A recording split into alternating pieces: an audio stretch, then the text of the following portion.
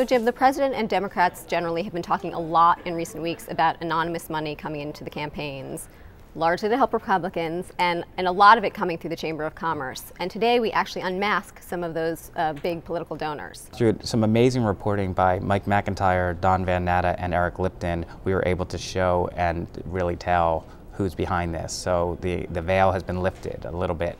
So who are some of those really big donors? We've got Prudential getting involved, we've got Dow Chemical getting involved, large corporations with huge issues pending down on the Hill. And what issues do we think they're specifically interested in? Well, we can't say because they still won't say. Right. But what we can say is, well, Dow Chemical gave nearly $2 million when some legislation was pending that would have tightened security requirements at their factories. They were against that. Prudential gave $2 million last year when the chamber is running ads against a financial reform package the Democrats are pushing. So, you know, you can Draw connect dots or conclusion. not. You know. Right.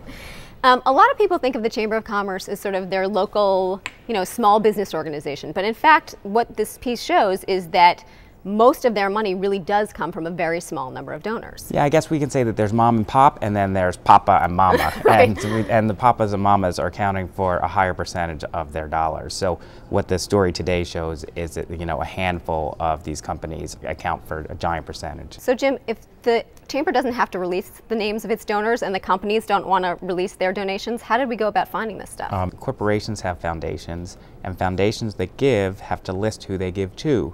So while the Chamber, as a foundation, does not have to say who it's received money from, foundations that give to them do have to say who they give money to. So it's searching through their records. It's searching through other records. But it's company by company. Company by, it's needle and haystack stuff.